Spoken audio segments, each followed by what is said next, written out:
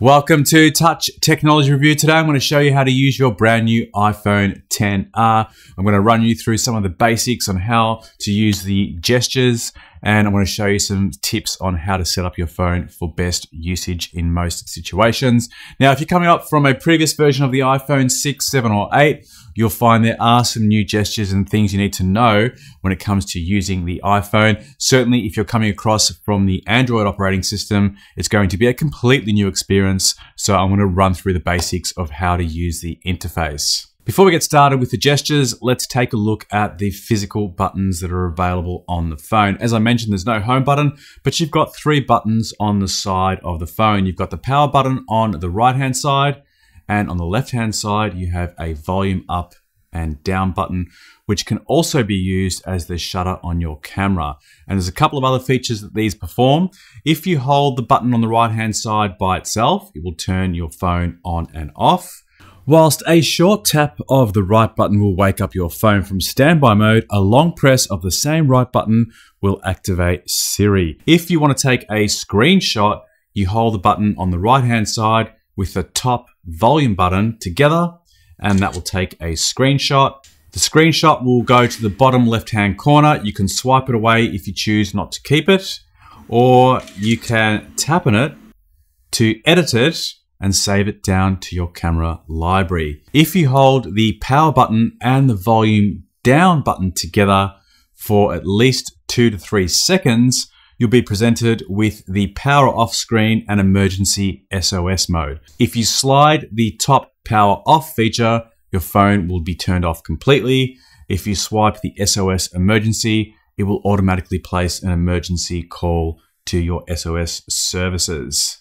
So they're the main buttons available to you on the phone. There's also one option for volume silence, which allows you to mute all your notifications and phone calls coming in, which is really important if you're heading into an important meeting or in a public place where you don't want a audio signal to distract people around you. So all you need to do there is slide the switch down until you see the red background appear, which means that your silent mode is turned on. Now, for the benefit of this tutorial, I'm going to assume you've already set up your Face ID or a numeric ID to get into your iPhone. And if you've done that, when you tap on the button on the right-hand side of the phone, you can then swipe up from the bottom to get into your home screen.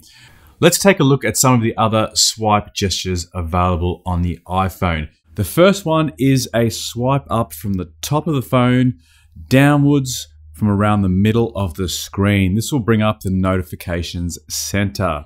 Next is a swipe down from the right-hand corner of the screen, and this will open up the control center, which gives you a quick shortcut access to many of the most commonly used controls and features of your iPhone. By the way, you can long press any of these icons that you see on the screen to bring up an enlarged interface, sometimes with extra controls. To long press on the iPhone XR, simply tap and hold your finger on screen for 1 to 2 seconds. The iPhone XS uses Force Touch, which responds to increased pressure on the screen. But if you've got an iPhone XR, simply use the long tap gesture. In terms of the features of the control center, let's go from left to right. You can see the network box on the top left that lets you turn on and off Wi-Fi, Bluetooth, and activate airplane mode. There's a music player, orientation lock, do not disturb mode, and screen mirroring, which lets you project your screen to an Apple TV. Next are the brightness and volume control, then a torch, time, calculator, and camera. Using long press, you can see the advantages in the camera app, where you can use one of the sub-menu items to take you directly to the right camera mode when it opens up the camera app. Next is Apple HomeKit for automated devices, Apple Remote, which is really handy if you have an Apple TV, Notes, Stopwatch, and finally Apple Wallet. There are a few icons I have on my control center, which you may not see.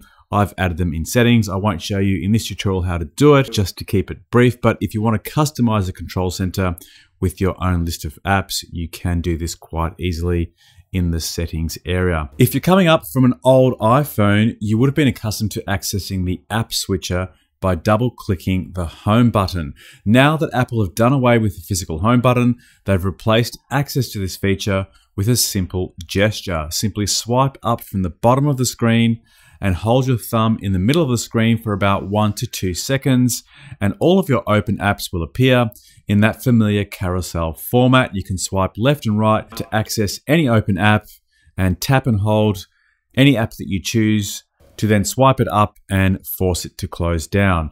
Completely new to iOS is the ability to switch between the apps that you have open without even going to the app switcher. You'll notice a small horizontal gray bar at the bottom of the screen on every app. This acts as a slider, allowing you to slide left and right to any app that is currently open. A really quick way of accessing apps on your phone and a great addition to iOS. From the first page of your home screen, you can swipe left to reveal a search bar, a notification of your calendar events, Siri suggestions, and also your latest news items. And finally, a short swipe from pretty much anywhere on the screen will bring up search and Siri suggestions. Thanks for watching. I hope you enjoyed this brief video. If you did, feel free to hit me up with a like and consider subscribing to the channel. And don't forget to hit the notification bell so you'll be notified of up and coming video releases. Thanks for watching. I'll see you on the next one. Bye for now.